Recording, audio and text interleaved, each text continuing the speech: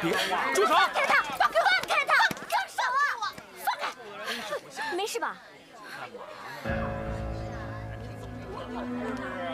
哎，你们怎么可以这么欺负人呢？哼，我就知道你会有同党。路见不平众人踩，要不是昨天晚上我们救了他，他早就跳河自杀了。你们江家也是有头有脸的人家，怎么可以这么欺负人呢？所以啊，你们就站出来仗义相助，是不是？哎，说吧，到底要多少钱，你们才肯善罢甘休啊？那要看你们江家有多大的良心了。当然是越多越好了。她怀了身孕，又丢了工作，回到上海去又没有地方住。是，自然呢，我们得给你们一大笔钱才够用，对吧？以后呢，她肚子里的孩子生下来，所有的衣食住行全得由我们江家负担，是这意思吧？呸！你们想得美！哎，你们这些上海的仙人跳把戏，以为我不知道？你们都是一伙的。你说谁是一伙的？我可不是啊！哎，明明是你欺负人家，还赖我们讹诈，那你敢发誓吗？哼，你敢发誓说你没有欺负他吗？我当然敢发誓，我当然敢发誓了。你二少爷，哎，你发什么誓啊你？是他哥哥。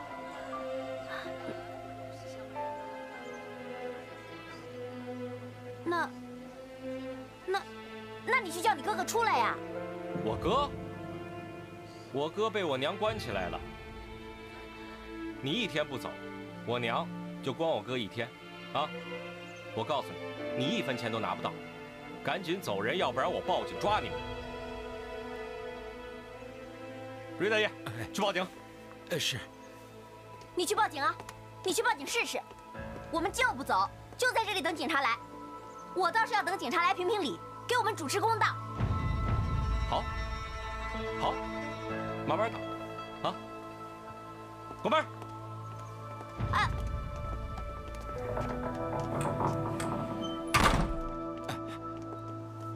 二少爷，警察马上就来。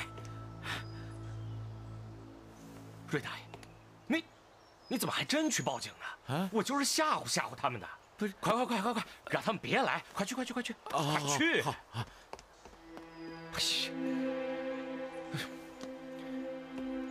来，你呀，别怕，我们陪你等警察来。哼，看他还敢不敢耍流氓！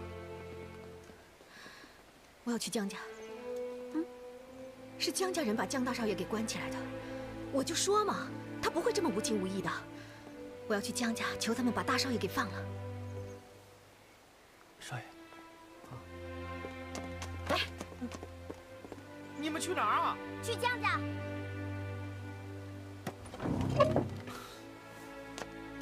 哎，你要干嘛？不能让他去我们家。哎，少爷，少爷！哎，让一下，哎，对不起啊！站住！快点！哎，站着点，别跑！对不起，让一下！那边，走！二少爷！救命！哎，救命！让一下！哎，救命！哎，救命！哎，耍把式的，让一让！往哪儿跑？怎么了？他们光天化日之下，哎，欺负我们！是。你们想干嘛？没你事儿啊！他们2个人是女贼，我要带他们去警局。谁是女贼啊？我告诉你啊，你别相信他们。好，富贵，干嘛呀？你给我过来！你们干什么？那别乱来啊！什么？站开！你！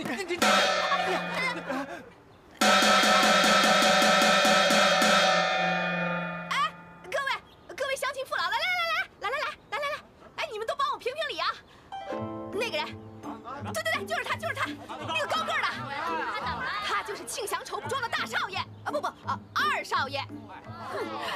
他们欺负我这个走投无路的弱女子，我怀了他们江家的骨肉，他们不认，还要杀我灭口。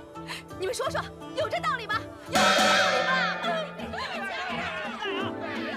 各位，你们都看见了，江家恶霸竟然欺负这个孤身从上海来的姑娘，可不能让他们随便欺负人，是不是这个道理啊？你们说，是不是这个道理啊？在我告诉他的理，闹什么呢？这是。各位，怎么回事？各位啊，你们千万别误会，千万不要听这两个女人胡说八道啊！我们不是什么恶霸，我们也没有要杀她，是他们想来敲诈我们，所以我要带他们去警局，就这么简单。没事啊，你们都散了吧。哎，别散啊！不，散啊！你胡说些什么？明明是这个姑娘她怀孕了，你们江家不负责任，哼！现在反而说我们要敲诈勒索，还想抓我们。各位，你们说说，没有这个道理吧？对，没有这个道理，没这个道理，没这个道理。是啊，我是来江家找大少爷的，我要他负责任。哼，可是江家人把他给关起来了，连面都不让我见，还要把我丢到河里去喂鱼。啊，喂鱼！我来找江家大少爷，不就是想讨个说法吗？是不是啊？啊！哎，各位，你们可怜可怜我，谁能帮我出个头啊？准我见见江家大少爷呀！啊！是啊，你们我来出这个头。走，跟我一起把江家大门给我踹开去。走，有你什么事儿？管什么闲事儿？啊，不能不管。昨天晚上这个姑娘她都要跳河自杀了。跳河自杀？对，我可以作证，人家真的是被逼得走投无路了。小姐，我拉你去，我知道地方，不收你钱。好，哎，大家一块儿去啊，一块儿去，走！快点！慢点啊，小姐。走，跟我去把江家大门给踹开。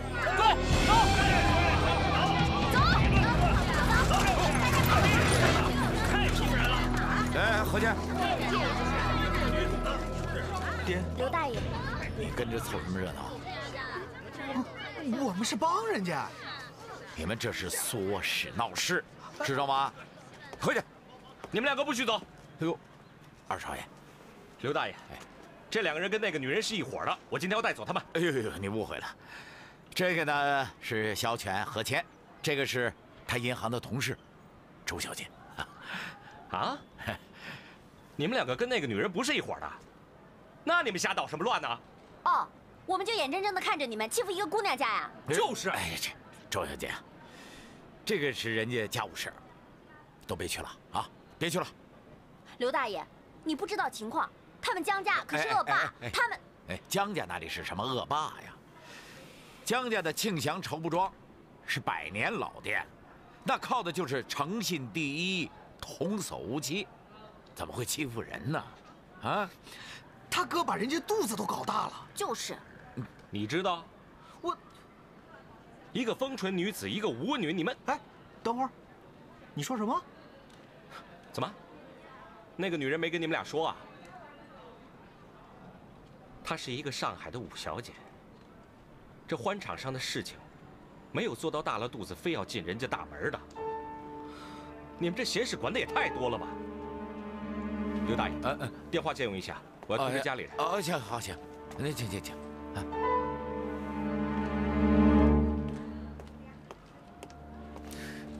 布局去啊！哎，武小姐啊！你去跳舞，不买门票，没付钱，你哪点对不起人家了？我跟他是有感情的。你再说，讲感情，你对得起你媳妇儿吗？现在全家上下还都瞒着他呢，你跟他讲去，你跟他讲感情去。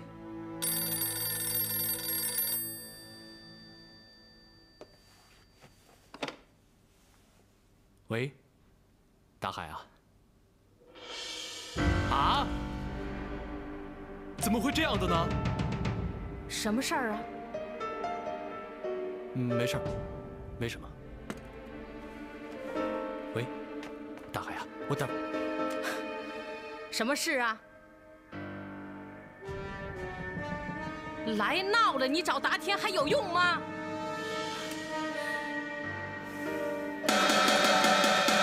西大街庆祥绸布庄的江家欺人太甚了！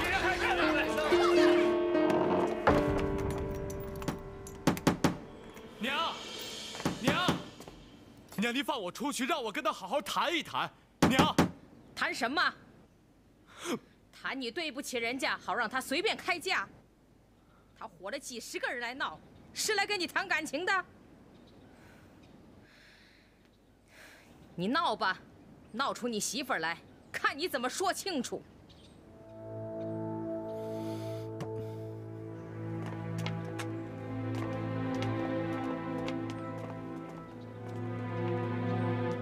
娘，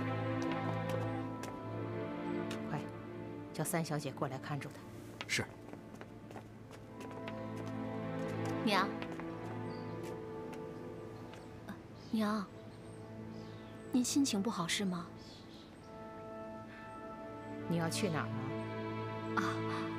外头卖鱼的该来了，媳妇想帮娘挑一只又鲜又肥的黄鱼，帮娘做糖醋鱼。现在天气热了，娘您吃起来爽口呀。你挑鱼去？老蔡、五婶他们是废物，连鱼都不会挑，还要劳你大少奶奶去挑鱼。你这当主子的这么贤惠能干，不怕下人恨死你啊？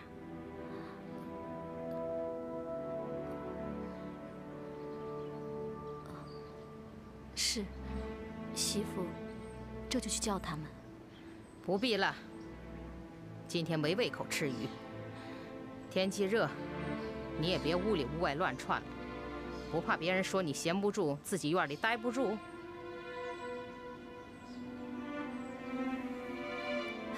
是，娘教训的是。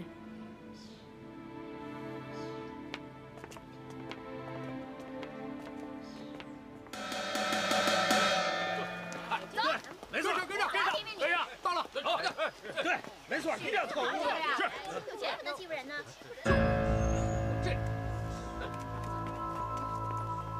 这位老太太，请您让一让，我们要到江家去讨个公道。对，你让一下。我这个老太太不能让，我们江家不大，接待不起你们这么多的大爷们，恕我怠慢失礼，不能让你们硬闯。江家大太太，我只想见达天一面，我有话要跟他说。你是谁？我认识你。你们这么多的人耀武扬威的来，总有个头儿，我好说话吧？是您？不是我，是他。你们江家欺负人，我们是来为他讨个公道，对不对？讨公道，讨公道！哎呀，你们都还站这儿干什么？还不过去看看去！大太太吩咐不允许过去。他是谁？我不认识。大太太，您让您家大少爷出来，不就认识了？对呀，让他出来。对呀，让他出来就是了。让他出来。我儿子开店做买卖，认识他的，不认识他的还少。那认识他的也不是个个都要见呢，也不是个个都愿意见呢。这个女人我们江家就不愿意见。你们这些大爷们闲事就管到这儿吧，都走吧。哎，大太太，您这话说的，你们家大少爷把人家肚子给弄大，总得出来给个交代吧？对呀，让他出来给个交代啊！我们江家不认识这个女人，她肚子怎么大的我们不知道，我们怎么给她交代？哎，这不是耍赖吗？这话说的，大太太，那只有你们家少爷才清楚啊。我儿子不清楚。大太太，您这也太不讲道理了吧？怎么这样啊？你们才给我讲个道理。你们让人鼓捣来闹，你们知道她什么来路？她是上海来的一个舞女。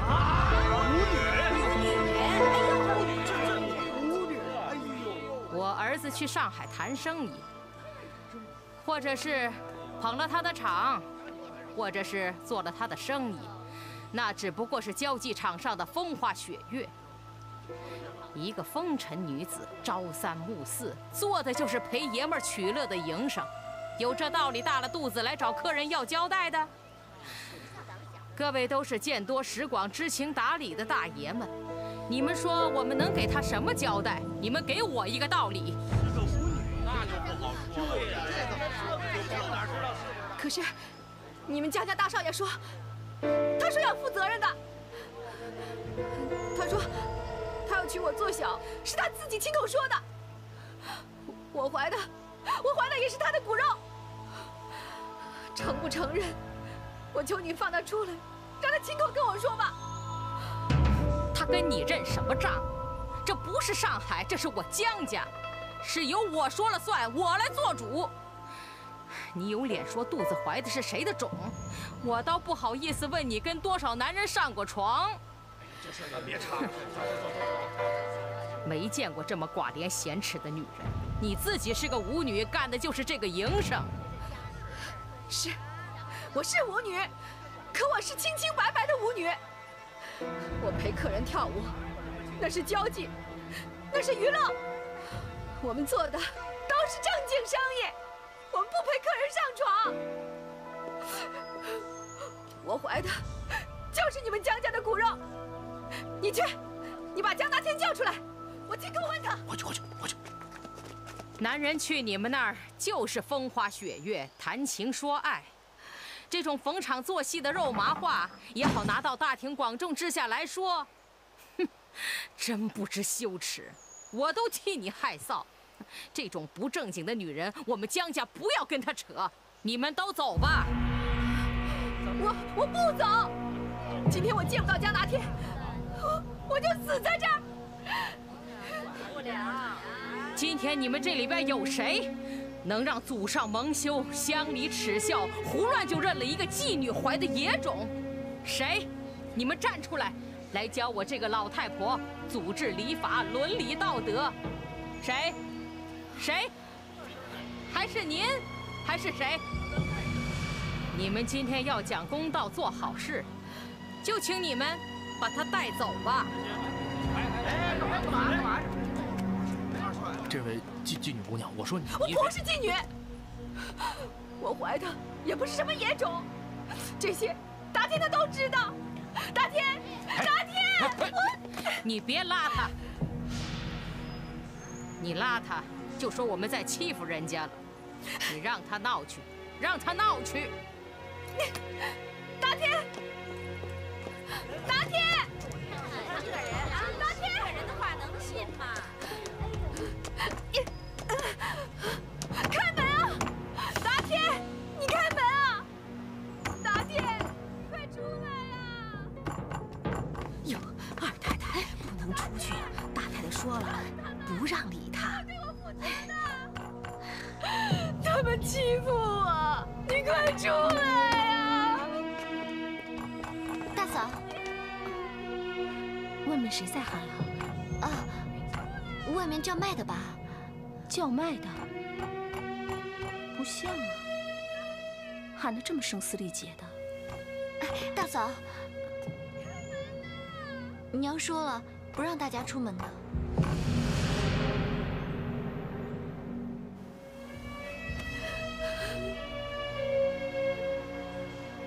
各位，你们都看清楚了，他再怎么闹，也就闹成这样。你们热闹看够了，就请各自散了去吧。猴子，我们去劝劝他吧，都没人管他，我们不能不管。走。哦，哎，让开！这么多人在这干什么啊？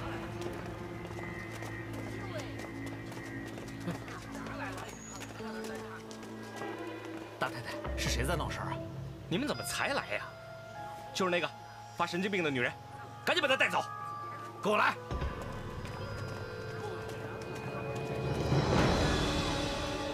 你真报了警啊？对呀，不然怎么办啊？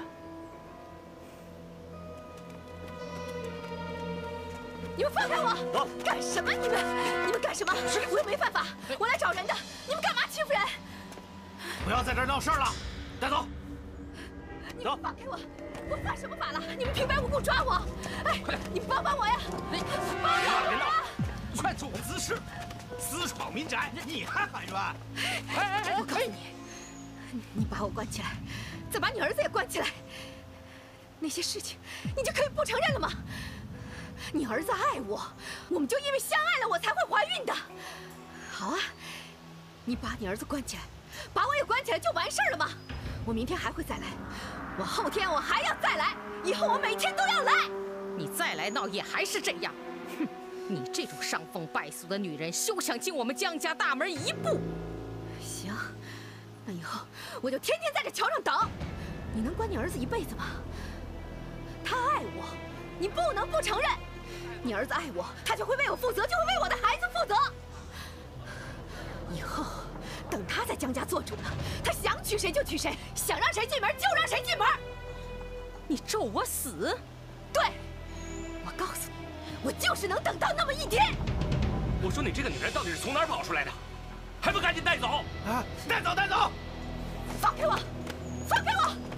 娘，别生气啊！我告诉你老太婆，我金凤发誓，总有一天我要风风光光的进你们江家大门。到底有完没完？把她带走！你等着！放开我！娘，带走了，别生气，救回来身体。想进门，我刚才发过誓，他死都休想。是。走。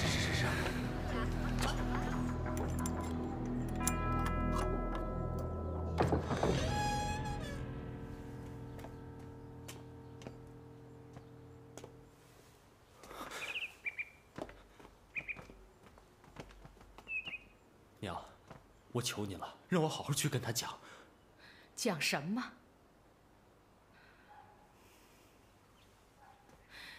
你能跟他讲什么？讲等我死了，你当家做主，你就可以把他请进门来。你还能跟他讲什么？让他不要脸的挺着肚子来，就妄想进我江家。我是真的喜欢他。你是鬼迷心窍，没了脑子。她是个什么女人？你也喜欢，你也敢喜欢？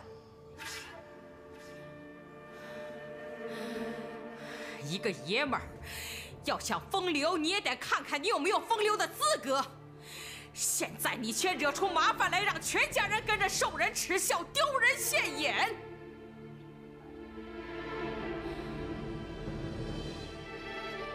管叔，大太太，你让人把前后门看紧了，不许他出这大门半步。大少奶奶要是问起来，就说他留在这儿这几天对账，不许让他知道这件事情。是。二娘，你也听到了。我爱多这个嘴，我哪敢多这个嘴呀？大海，你跟我来，这个女人要处理得干净彻底。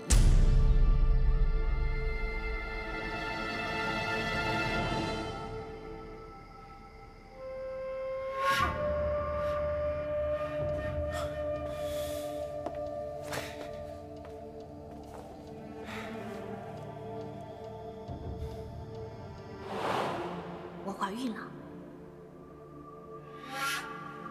你什么时候娶我？她是个什么女人？你也喜欢，你也敢喜欢？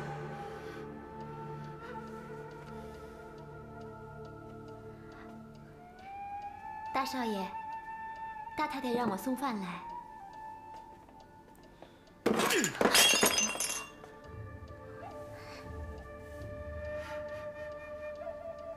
大天，怎么了？发生什么事了？今天外面闹成那样，你难道一点都不知道？不知道。能知道吗？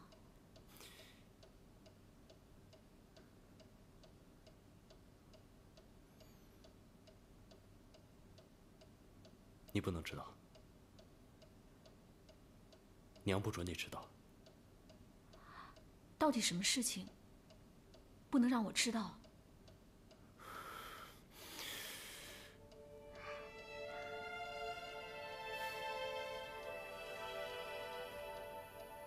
来，欢欢。欢欢乖，爹说个故事给你听，好不好啊？好。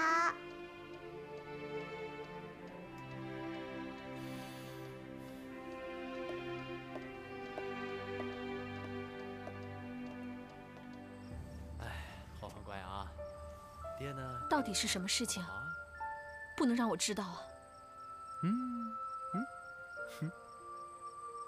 既然大太太这么交代了，您就别瞎想瞎猜了。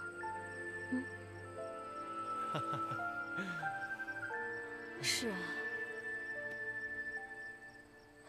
在这个家，我这个当大少奶奶的，只能什么都不知道。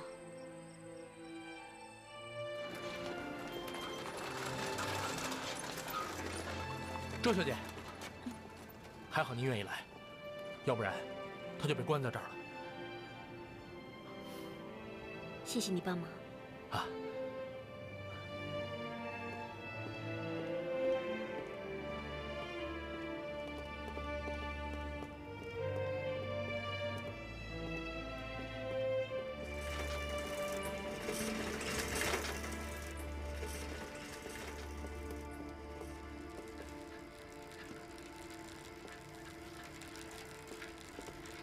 哎，我说你怎么阴魂不散啊？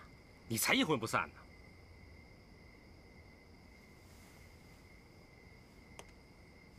我是替我哥来给你送信的。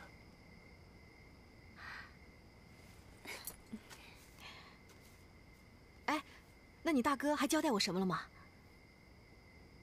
他要你赶紧离开这个地方。哎，上面都写了，你自己看吧。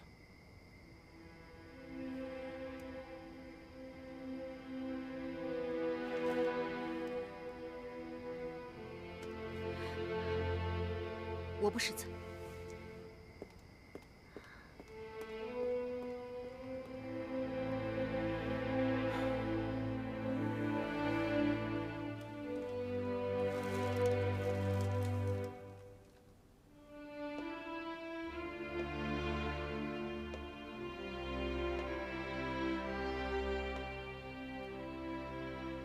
我刚刚还去了趟警察局，没想到他先把你给保出来了。是接，不是保。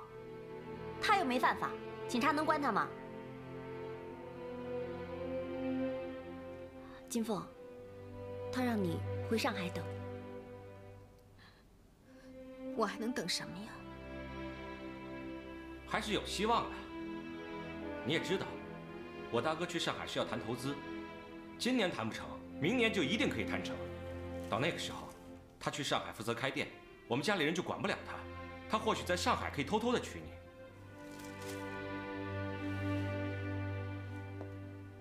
可是我在上海的工作也没了，我还怀了身孕，我在上海怎么待啊？他就没替我想想吗？有啊，他替你想过了，所以他说，他说什么？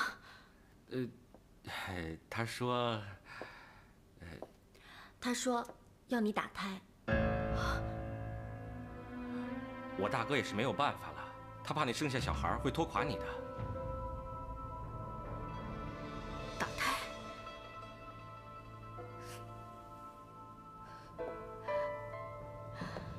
打胎需要花钱的，我听说这很危险，很多女人都为此送了命。我要敢去的话，我来找他干什么呀？你说的那些都是江湖的郎中不可靠的，这点你可以放心。我大哥交代我了，一定给你找最好的医院，还要找西洋医生给你动手术。至于钱的问题，哎，你不用担心。哼，你哥哥能让你给他钱去打胎，为什么不能让你拿钱帮他生活啊？你这好人是怎么当的呀？难道真要他把小孩生下来傻等啊？他怎么活下去啊？妈，我这么跟你说吧，你要没有孩子，你的人生还有希望。就算你跟我大哥没缘，你还可以嫁给别人。当然，我大哥也不是一个无情无义的人，他不会让你自生自灭的。他交代我了，给你一笔钱，让你回上海好好安顿。只要你能打胎，我就把钱给你。哎，你们也太过分了啊！你要给他钱，还必须得等他打完胎之后，这算什么？条件交换啊！这钱是我的，当然要等他打了胎之后才能给他呀。我实话告诉你吧，我大哥真的没有办法了。我是好心帮你，请你想清楚。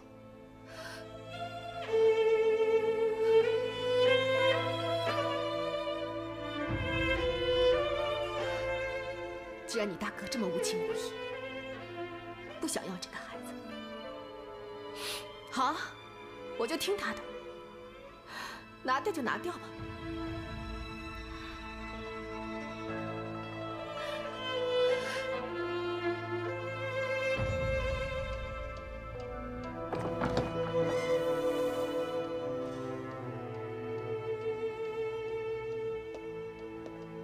都办好了。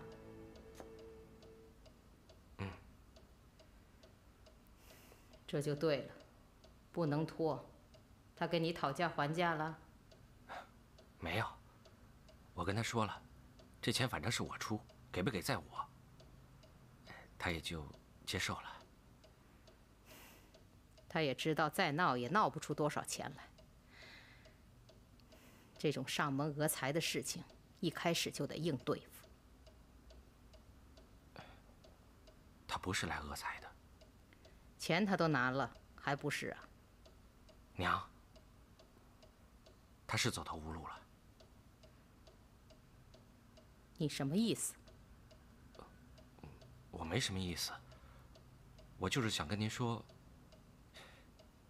看起来他跟大哥真的是有感情的。哼，不过就是个风尘女子，管他有什么真感情假感情。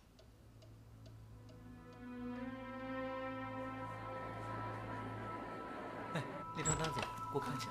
给。啊。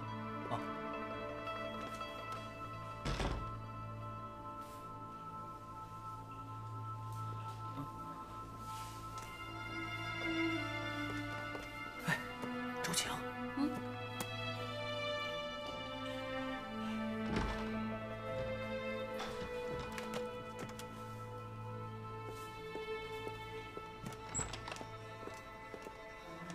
我还打算中午就去找你呢。我正要去医院呢。现在？嗯。来。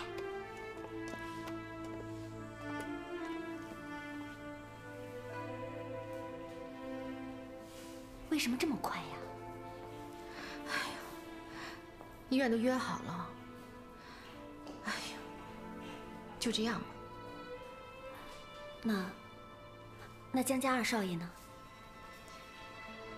在外面等着呢。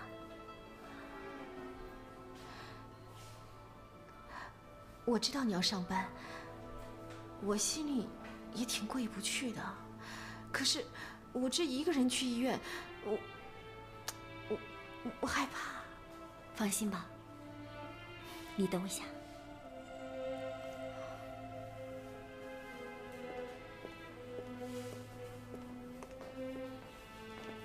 我要请假，你能不能也请个假啊？我正忙着呢。忙着，就你事儿多。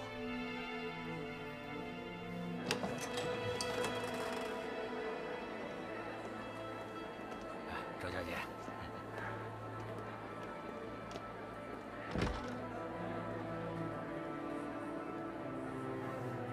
哎。周小姐，早。早。他人呢？在里面等着呢。我跟他说了，钱要是没拿到，就不去医院了。哎，什么钱？你说什么钱啊？哦。我不是说了吗？他去完医院，我自然会给他钱。哼，这马上就要去医院了，谁知道手术以后你们会不会赖账就不给了？哼，我用我江达海的人格保证，用我们江家的名誉保证，绝对不会赖你们这点钱的。你们江家还有信誉吗？你们兄弟俩是一个比一个不可靠，只会欺负人家弱女子。你叫我怎么相信你们？我没钱。没钱？嗯。再见。哎，你干什么？动手动脚的。我现在身上没带钱，我得去店里取银票。哦，那等你啊。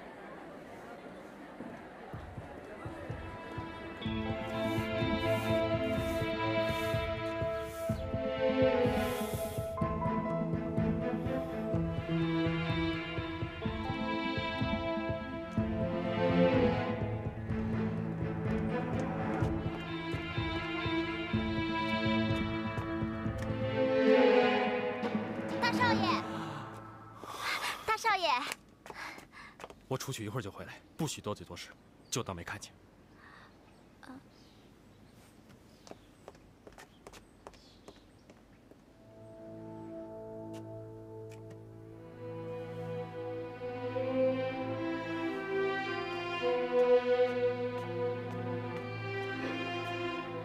大少奶奶，怎么了？我有事吗？我看到大少爷从后院偷偷溜出去了。什么叫偷偷溜出去？是大太太不许大少爷出去的。我要是说了，大少爷会恨我的。可我要是不说，大太太又会打死我的。什么叫不让他出去？他又为什么要偷偷溜出去？哎呀，您别问我了，大太太交代不能告诉您的，怕您伤心啊。那我问娘去。哎，大少奶奶，您可千万不能去问呐！您要是去了，不但害了我，也害了大少爷，更害了您自己啊！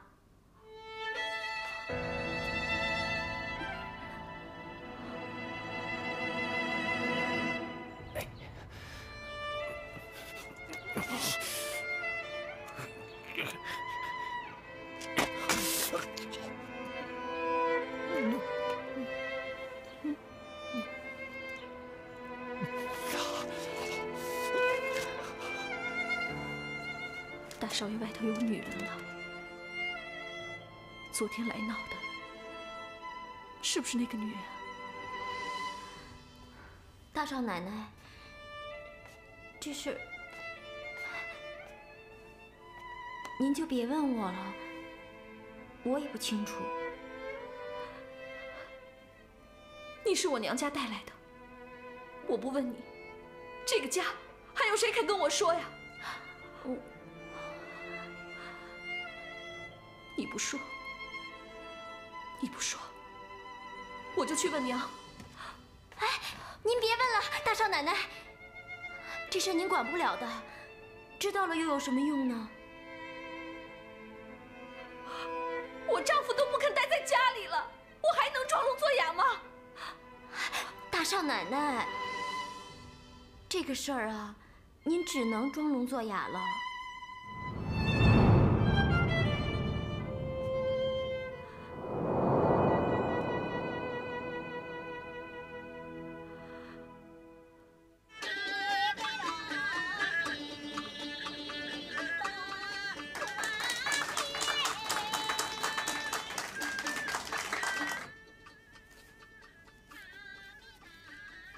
冒通钱庄的银票，这里可以兑，回上海也可以兑。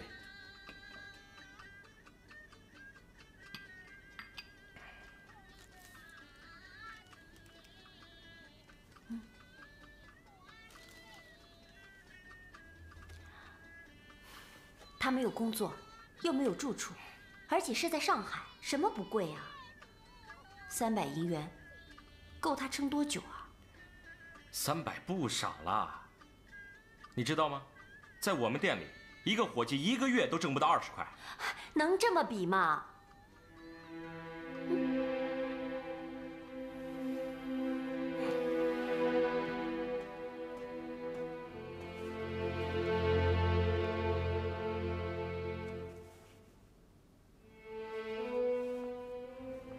金小姐，我跟你说过的，这钱呢是我偷偷拿出来的，也就这么多了。